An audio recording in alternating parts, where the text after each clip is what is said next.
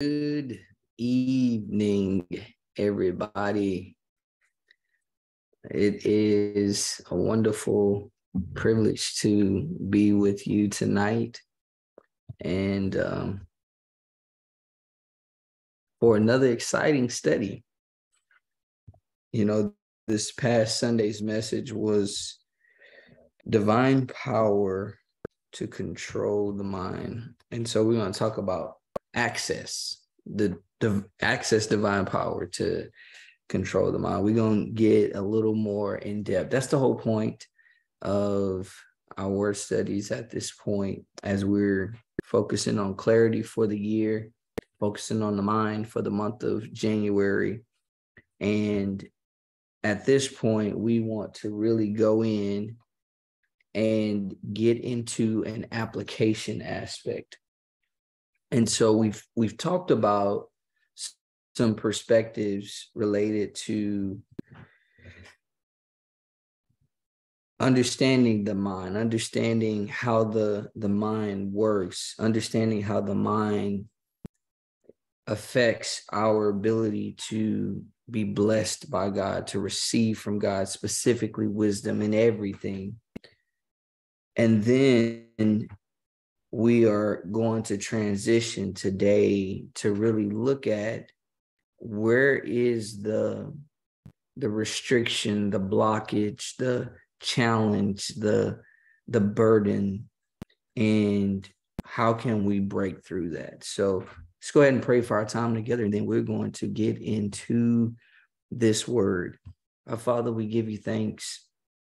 We praise you for this magnificent privilege that we have to be able to know you, to hear your word, to believe your word, to study your word, to get understanding of your word. And even the scripture tells us in all our getting, get an understanding. And so we thank you that we can be postured for that.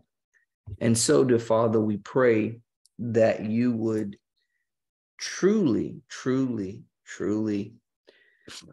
position us to really be ready to receive, to feel the very fullness of your provision in the truth, that we might be transformed, that we might really be empowered.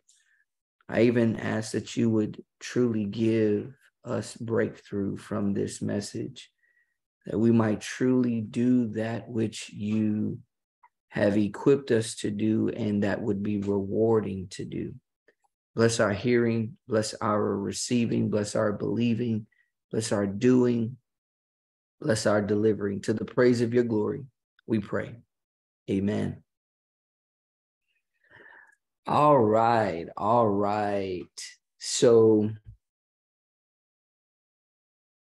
we have talked from 2 Timothy, the 10th chapter, in other messages that I've done on Sundays. But I haven't gone into a study of 2 Timothy 1-6 in a word study, particularly because we've been focusing on the Gospel of John for the period of time that we had been.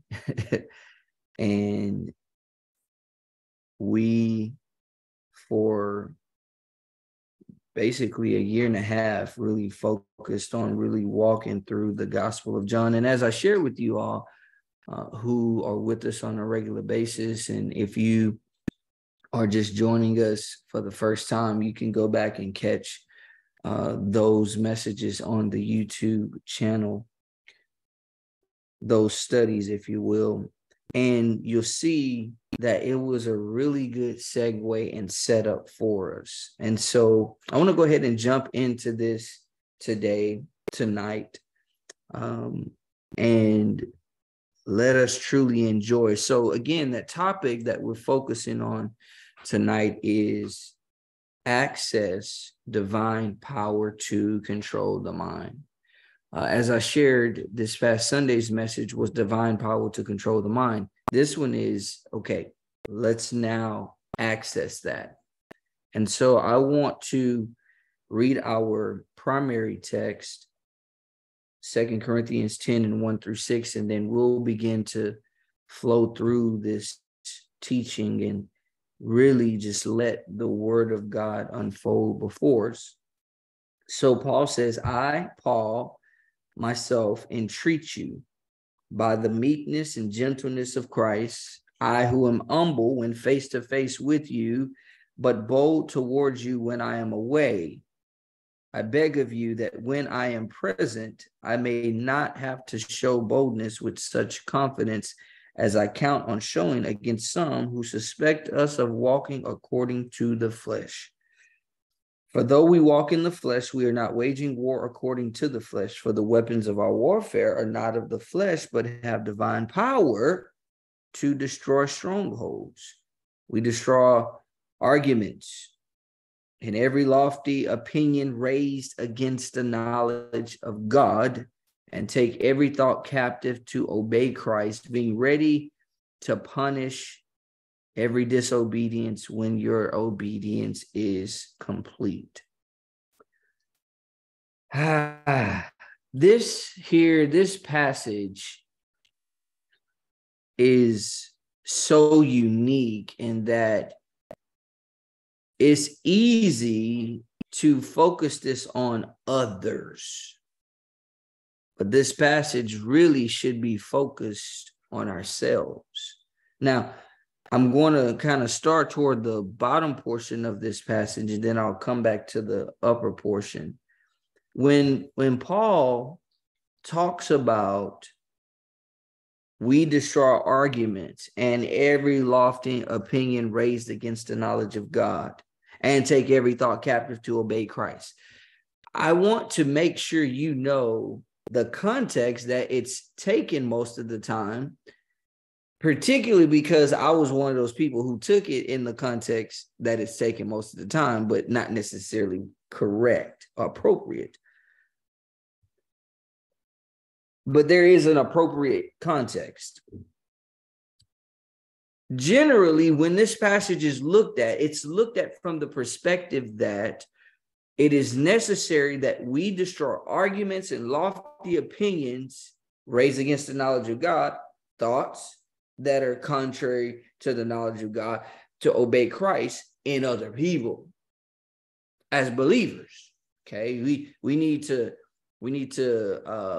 push against the arguments of the left and push against the arguments of the right. We need to push against the arguments of the politicians. We need to push against the arguments of the political establishment that's really trying to push some things. We need to destroy those arguments and lofty opinions. They don't want prayer in the school. We need to try to destroy it some kind of way. We need to bring it back. They don't want the 10 Commandments. We maybe need to bring that back. That's not what it's talking about. It's not what it's talking about. Let me tell you why. The only way you can go and take a thought captive to obey Christ is if you have authority over where the thought is. Huh? Come on now. Yeah. I heard one preacher say, amen. Like, just a little funny. Okay. The only way you can take something captive is if you have authority over it. Let me just ask you a question. Do I have authority over anybody's thoughts but mine? No. We only have authority over our own thoughts in such a way that we can take them captive. Now watch this. If we are seeking to take others' thoughts captive to obey Christ, that is dominance against somebody who's equal to you. That means you're treating your brother and sister like a slave. So this can't be talking about us taking other people's thoughts captive as the primary thought process. Is it possible that we can argue against things and we can, win in the perspective of the truth being made known? Yeah, but you can't take nobody else's thoughts captive. We cannot take anyone else's thoughts captive. Therefore, if taking every thought captive to obey Christ is not based on somebody else and really only based on me. That means these arguments and lofty opinions are in me, or in your case, in you, if you have them.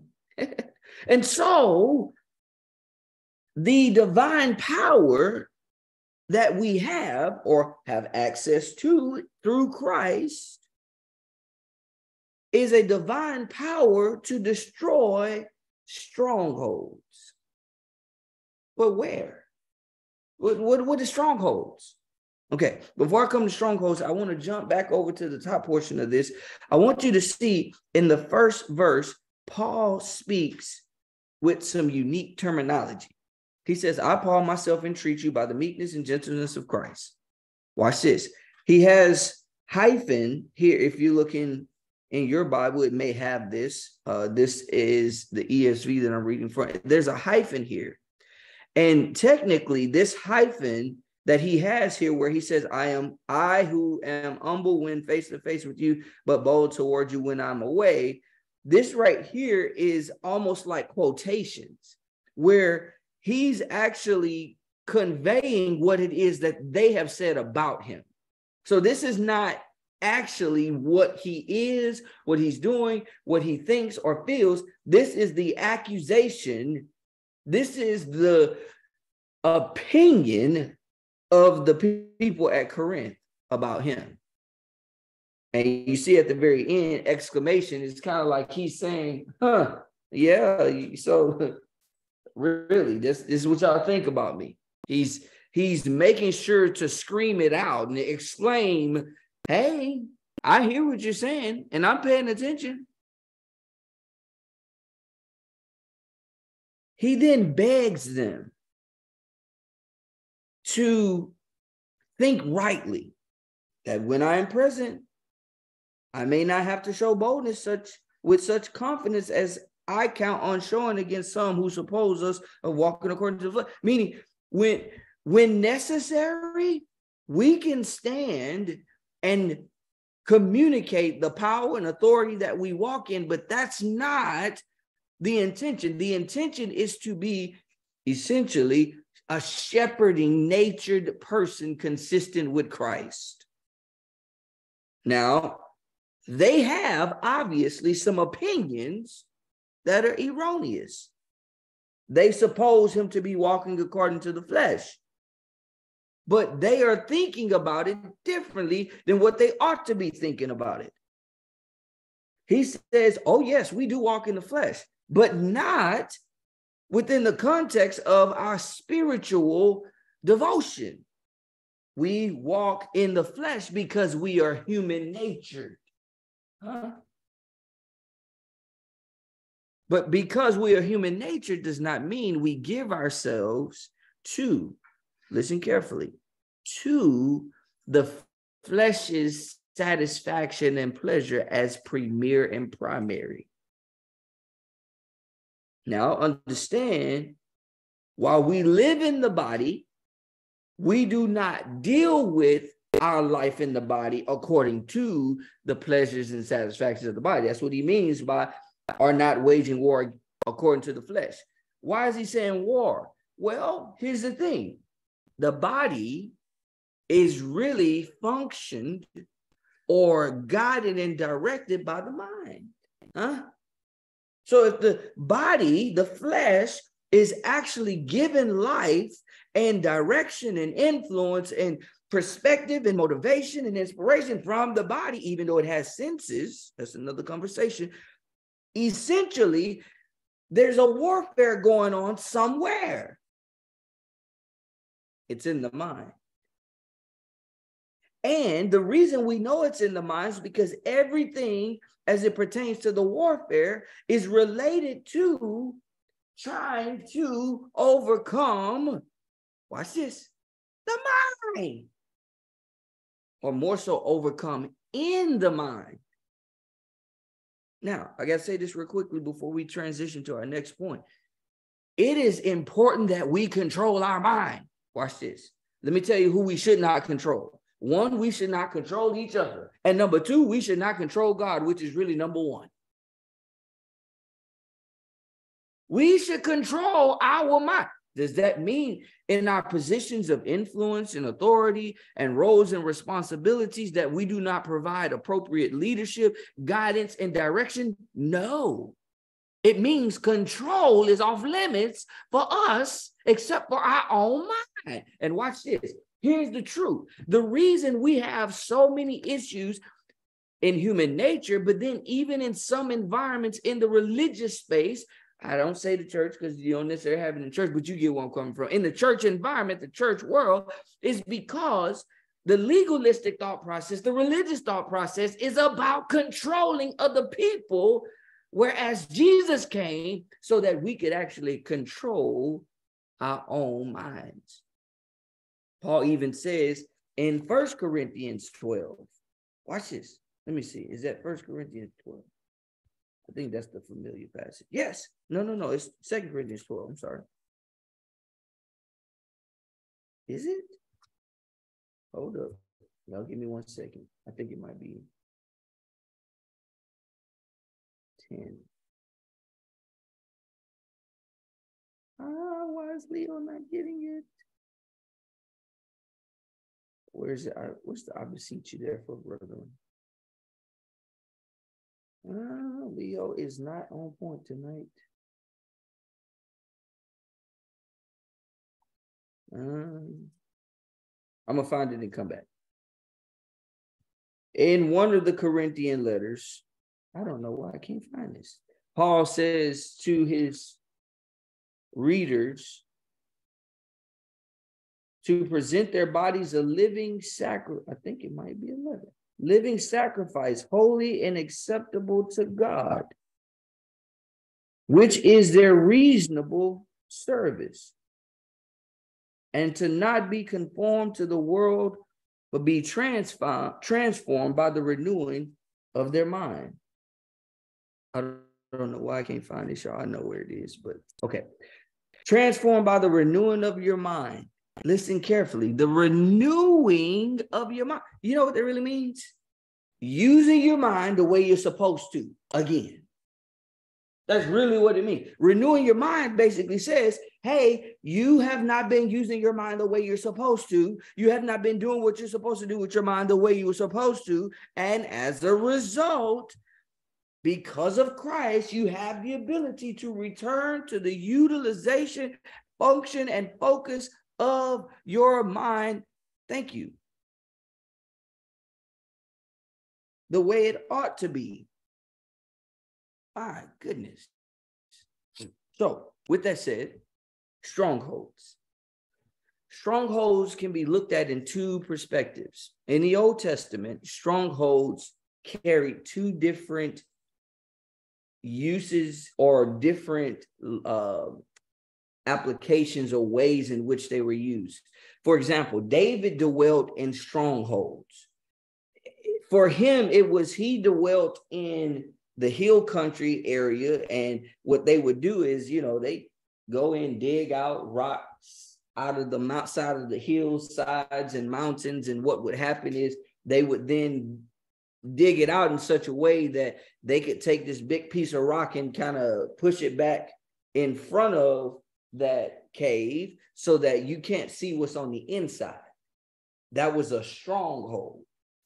That makes sense? So they were able to live, dwell, and abide on the inside of it, be safe from outside assault, as long as people didn't know that they were there. But the stronghold was also to keep them from being noticed.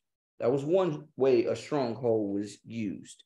But there's a more consistent perspective of stronghold that was more consistent with different cities and places, that was very common. Strongholds were actually protective measures, like gates of cities. The old movies where, they're doing the fighting and all that kind of stuff, and the old forts, and, people come and they try to do everything they can to knock down the gates and, destroy the gates. Well, here's the thing. In the city, which essentially was a kingdom, because these cities in Old Testament time had kings in the city. So it was really a kingdom. It was the city of the king, like you heard the city of David, right? It's kind of like the city of the king.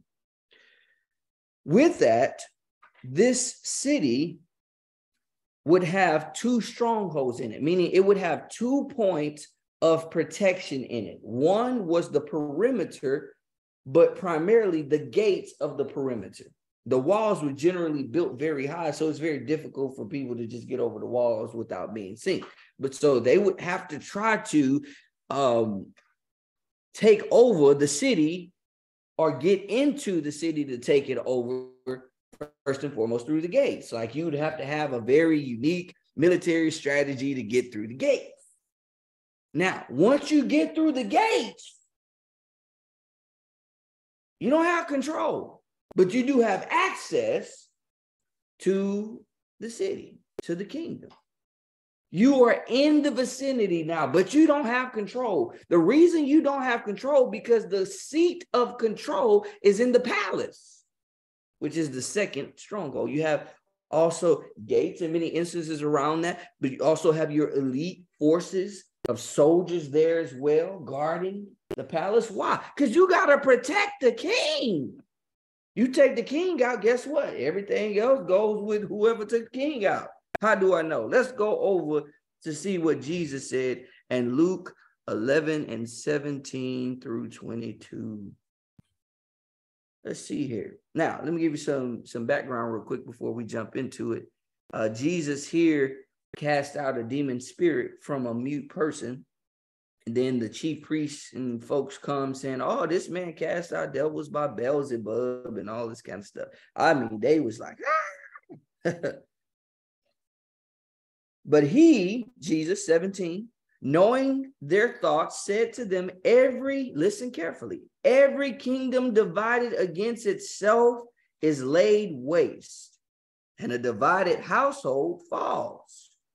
And if Satan also is divided against himself, how will his kingdom stand? For you say that I cast out demons by Beelzebub. And if I cast out demons by Beelzebub, by whom do your sons cast them out? Therefore, they will be your judges. But if it is by the finger of God that I cast out demons, then the kingdom of God has come upon you. When a strong man, listen carefully, when a strong man, fully armed, guards his own palace, his goods are safe. Okay, hold up, y'all. Did you hear that? In other words, when a strong man, this is the king. The king is the strong man. He's a wise king. He's a very strategic king. He's a mighty king. This is a strong man, fully armed, meaning his palace gates are guarded. And so is his perimeter gates guarded. But he makes sure that if nothing else is fully guarded, which is why the president's place is so hard to get into. Whether they doing right or not, it don't matter. Okay. It's a perspective. The palace gates being fully guarded, Jesus says his goods are safe. But when one stronger than him attacks and overcomes him, he takes away his armor in which he trusted, and he divides his spoil. Now you say, Leo, what's this got to do with what we're talking about? Well, first of all, Jesus told us something about the stronghold.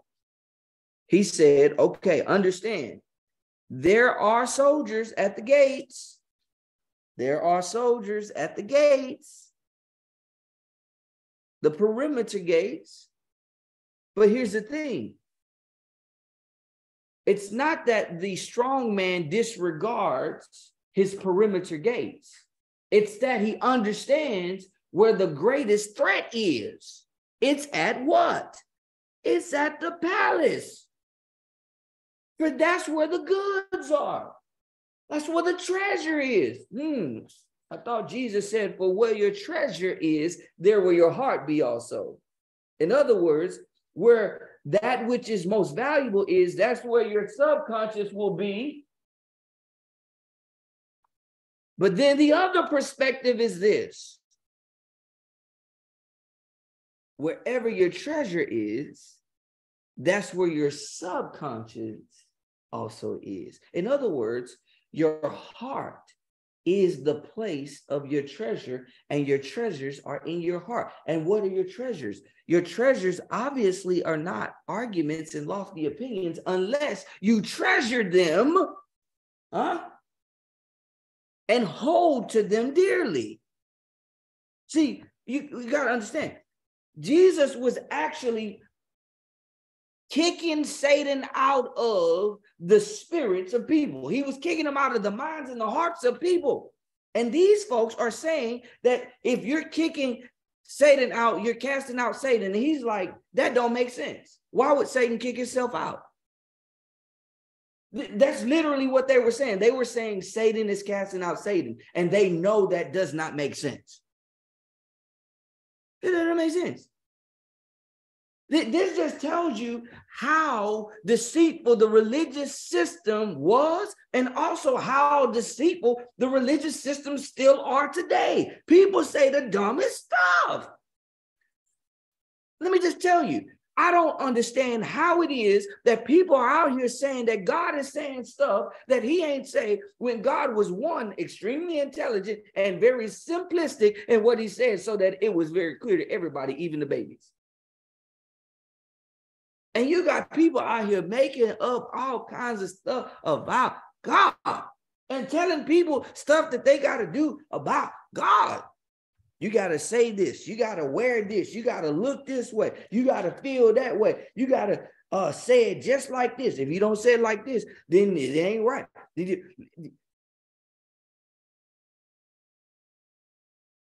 So Jesus came to disrupt that and say, listen, that ain't how it goes. Let me show you how it really goes. Here's how it goes. It goes like this, that the strong man who's seated in the palace on the throne is either one who is consistent with arguments and lofty opinions, or he is consistent with the obedience of Christ. And if the strong man in your mind, in the very palace, throne seat of your conscience, which is at the subconscious level more so, if Satan is there, you need to know that there is divine power that can be accessed to destroy the strongholds of the gates of the perimeter and the gates of the palace that Satan has set up in your mind, and uproot all of that foolishness. Every argument and every lofty opinion raised against the knowledge of God can be destroyed, and Satan got to get out of your mind. Now, what does those lofty opinions and arguments look like? Real quickly, Isaiah 29:13. We actually touched on this briefly last week. The Lord says, because this people draw near with their mouth and honor me with their lips, while their hearts are far from me. Subconscious is not mine. Why is the subconscious not mine? And their fear of me is a commandment taught by men. Listen to me carefully. Listen to men and women who preach to you the word. But the people, the men and women who are telling you what they saw growing up, this is what they told us, this is how they said to do it, you want to watch them, because everything that they're saying is a lofty opinion and argument raised against the knowledge of God. We know it because God tells it. Watch what God says, though. He says, therefore, behold, I will again do wonderful things with this people, with wonder upon wonder, and the wisdom of their wise men shall perish. Sound like Beelzebub being cast out by the kingdom of God. He also says, and the discernment of their discerning men shall be hidden. Sound like Beelzebub. Sound like Satan being cast out. You want to cast out the devil? You want to cast out evil spirits? How about you start speaking the truth in such a manner that people can then take their own thoughts captive to obey Christ and destroy arguments and lofty opinions? Meaning, give people the truth so that they can access divine power to control their mind. That's it. That's it. Here's the thing. They're strongholds. There are guards that Satan has set up through the lofty opinions, through the arguments, through the commandments of men that we have fear for, through the wisdom of the wise, through the discernment of the discerning. He set up some stuff, and you got to fight through all of that. Let me just tell you, the fight is worth it. Fight. Why? Because when you fight it, this is what Paul says happens after you go through this fight. He says,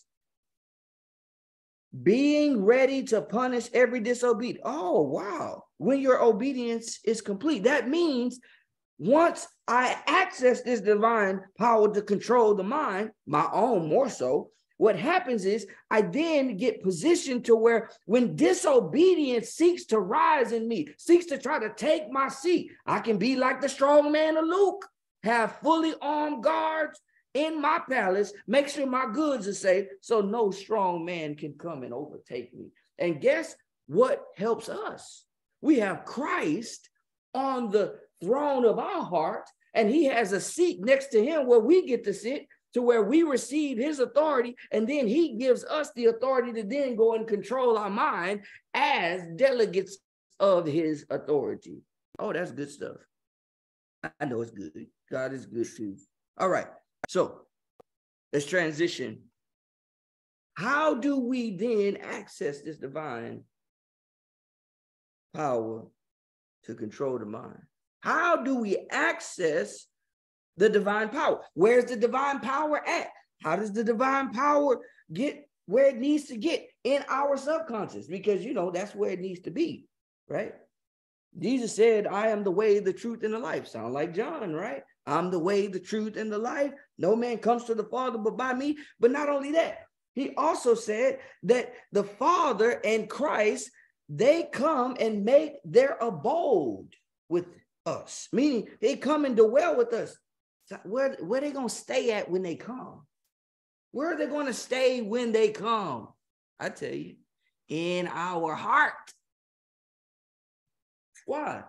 Where does the Lord live? He's the King of Kings and the Lord of Lords. Let me ask you a question. A diplomatic authority and delegation, when they come, where do they stay? Don't they stay in the residence of the diplomat they're visiting? Don't they live in the palace? Huh? Isn't that what it's saying? They come stay in the White House? Yeah. They come to where the authority, the strong man lives. So where are they going to come? Aren't they coming to the house of the one who is the strong man? Guess who the strong man is? You, for your own conscience. And for me, is me. Now watch this. Where are they going to go? They're going to abide and set up residence. They're going to go and bring their bags and all that they have to live and be in our subconscious.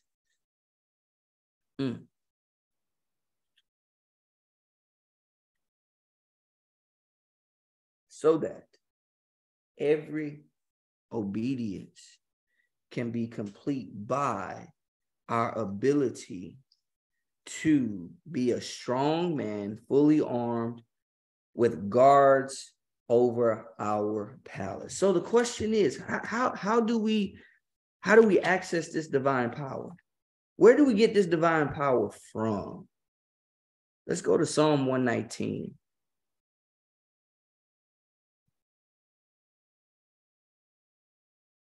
Read verses 9 through 11 here.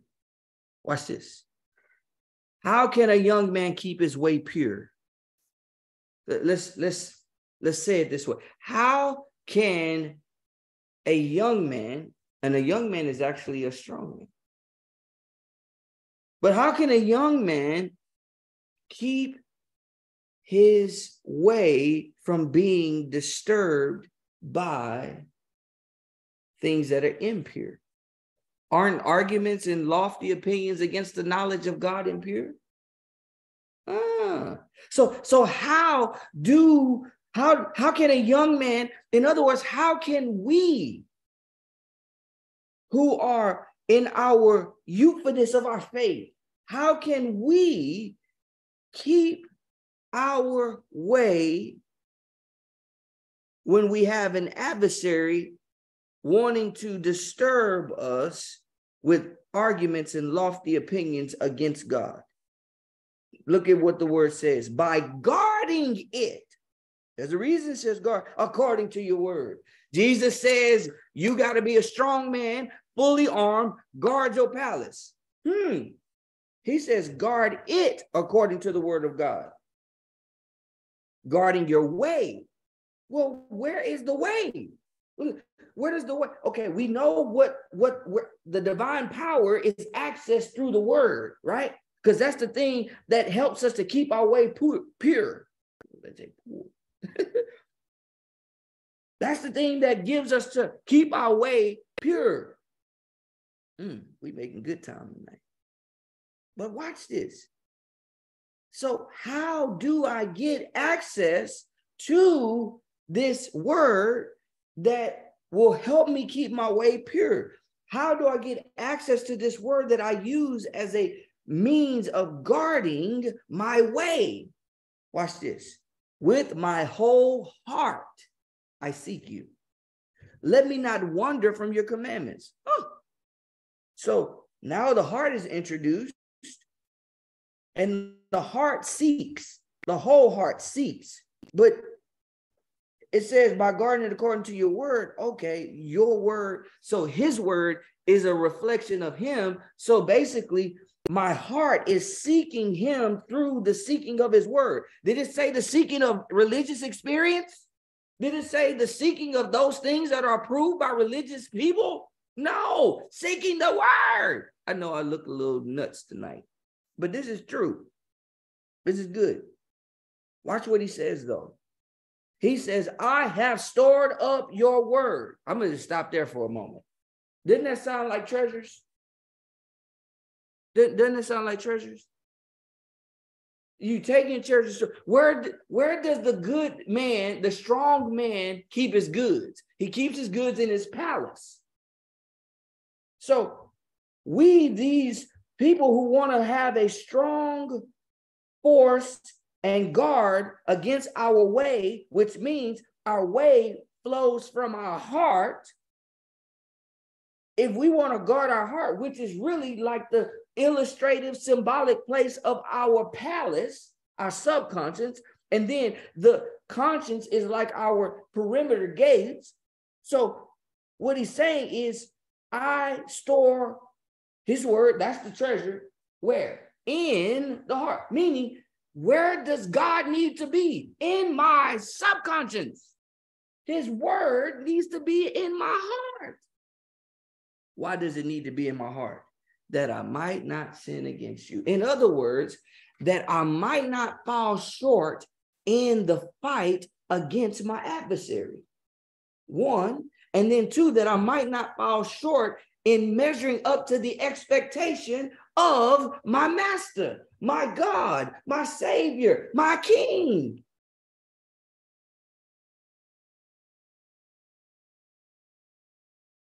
The treasure is the word, not any experience.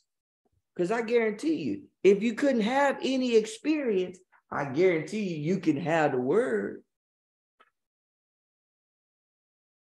You can have the word.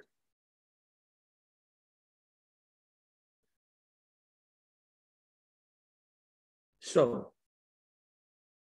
I can say of a fact tonight that God not only wants us to access divine power to control the mind, he wants us to understand what mind we need to control. He wants us to understand what the divine power is. And in having clarity about those, there go our word for the year, clarity. Having clarity about those, then we have understanding about not only what to access, how to access, but the fact that we need to access it. The only way you and I or anyone else can be strong, like Jesus said, a strong man, fully, how did he say it? Let me go back to it. I like the way it was written here. He said, a strong man, fully armed. Oh, we're not going to talk about the armor tonight, but fully armed. Guards, yes, let me go ahead and read it. Ephesians. Let me go ahead and read it. I got a little time. I wasn't planning on it, but I got a little time. I need to just put it in your mind and watch how it's no contradiction. There's no contradiction. Here we go. He said, finally, be strong in the Lord. Any reason why you understand Paul said, be strong in the Lord? Be strong in the Lord. And in the power of the strength of his might, put on the whole armor of God. What did Jesus say? A strong man. Are you a strong man? My baby over here says I'm a strong girl. When it says strong man, it's talking about the symbolic nature. All right. Okay, so are you a strong woman? Are you a strong man? Are you a strong girl? Are you a strong boy? So he says, put on the whole armor of God, that you may be able to stand against the schemes of the devil. A strong man, fully armed, guards his own palace. Schemes of the devil, what the schemes of the devil trying to do? They're trying to exalt and destroy the knowledge of God.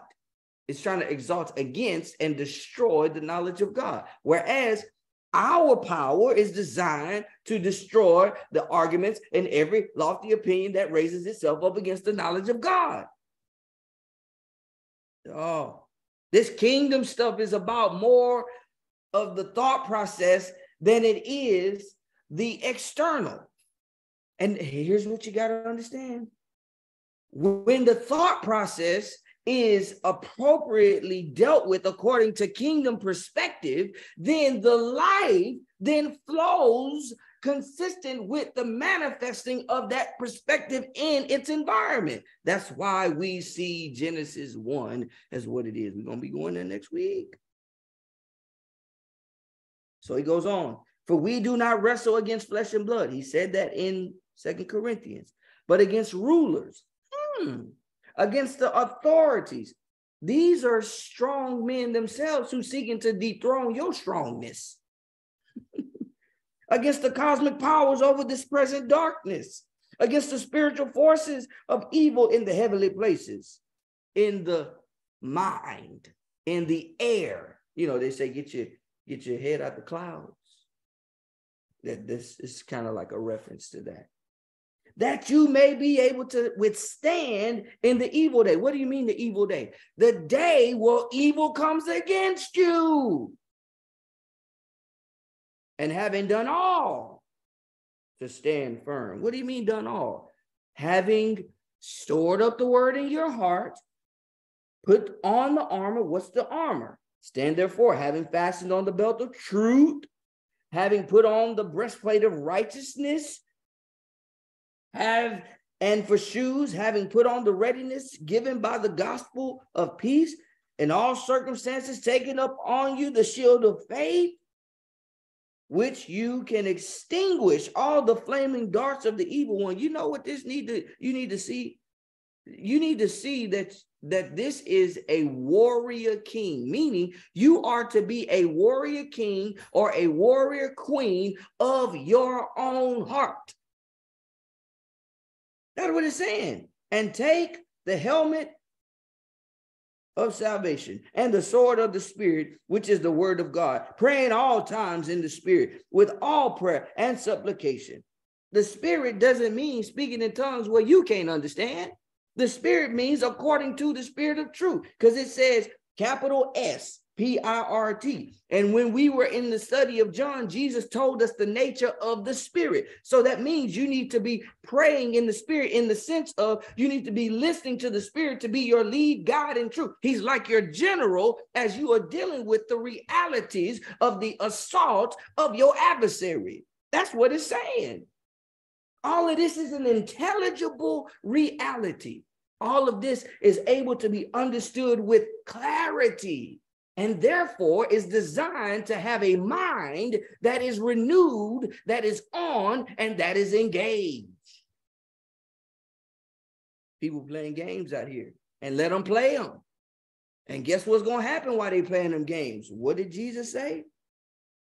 But when one stronger than he attacks him and overcomes him, he takes away his armor in which he trusted and divides his spoil, meaning he takes away his treasures. He actually disarms him, and actually not just disarms him, he embarrasses him. And that's what happened when we don't truly walk in the word of truth. We get embarrassed by Satan. Oh, you probably ain't heard it like that. Yes. Jesus, majority of what he taught, watch this. He told Pilate, remember we was in John. He said, my kingdom is not of this world. In other words, I do not sit on thrones like you all. I sit on the thrones of the hearts of people.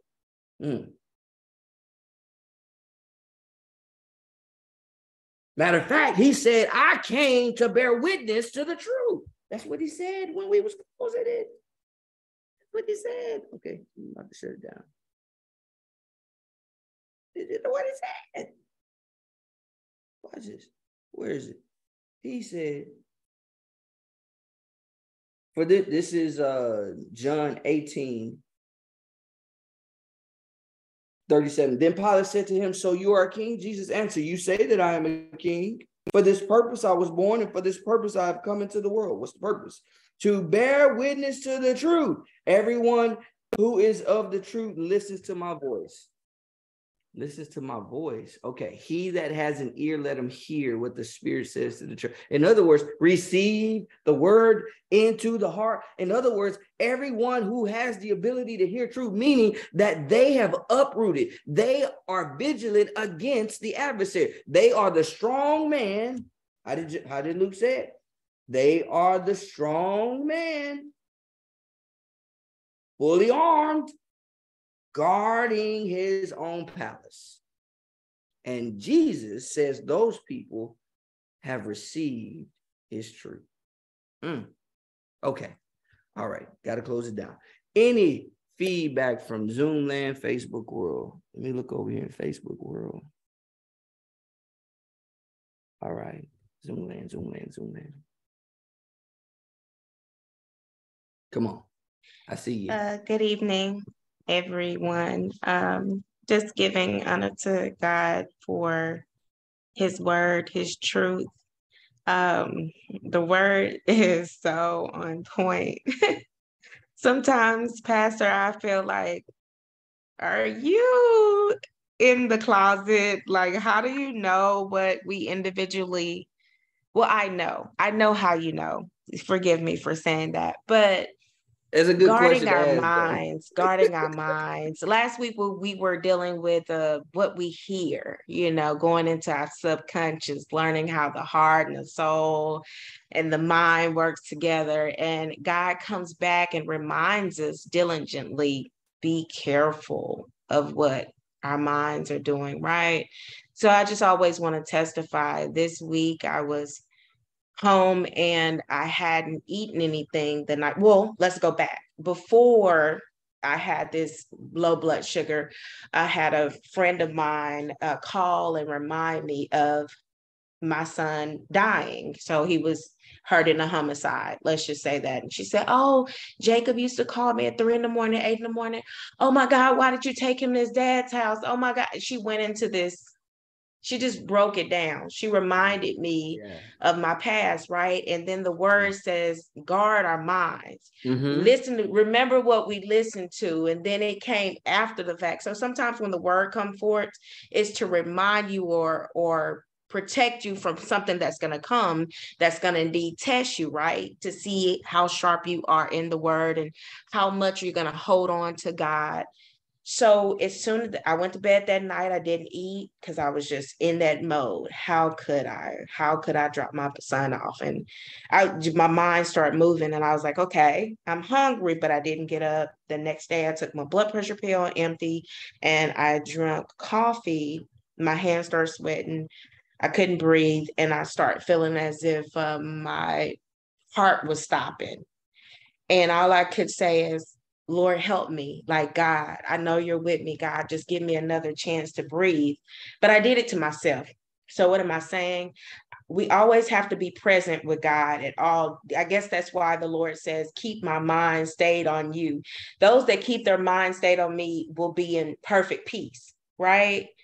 And we have to guard it with the word of God daily, all day. And it's like the older you get, the more you have to remind yourself, hey, you're not a kid, but you are a kid in Christ. You have to feed yourself the word just as much as you need to eat food. So I'm so grateful. What am I saying, Pastor? I'm grateful for the word that you bring. I'm grateful that it does apply to my life. And I'm grateful that I don't live in my past. That is my past. That is my testimony, that God is a keeper in spite of what we go through, because everybody has a story. Everybody has experienced some type of trauma or some type of rejection. Man born of a few days and full of troubles, right? So I'm grateful for the word tonight. I'm grateful that I have another testimony. I'm grateful that God does guard my mind. And so that's why, Pastor, I texted you and was like, give me the word before the word comes. Because I know this is a setup. I know that I want to be found having something to say every week, because I want the enemy to know that God is present. No matter how he makes me, no matter what the flesh feels, the spirit is eating. I eat well. The table is always spread on Wednesday night. We get the word, and he is alive in me. I didn't die. I yet live in him. In him I move, live, and have my being. I'm cutting it off, Pastor. I have to stop. But welcome whoever is on the other side. God is alive. We are yet waiting on the Lord to return. And when he come get me, I want to be ready. May God bless you and keep you is my prayer. God bless you. God bless you. Look like somebody else might want to say something. Let me just see.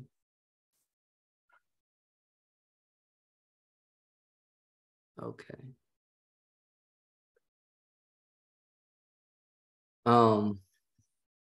Y'all, I think the most important perspective that I can leave with you tonight is when Jesus said, I came to set the captives free. In other words, he came to dethrone Satan from having authority on the seat of your subconscious. Amen. Amen. You got to know that. And what you got to understand is when Jesus, the awareness is that once you are confidently aware that Christ has overthrown Satan from the seat of the throne of your subconscious, you got to know there's like a coronation of Jesus coming and saying, be seated where I intended you to be all along. And watch what happens with your life. Watch what happens with how you engage with people professionally. Watch what happens how you engage with people in family. Watch what happens in how you take care of your body and how you guard this temple, right?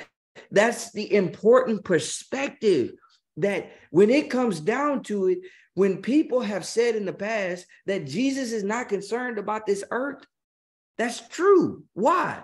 Because if he has your mind, the earth will be taken care of by your mind.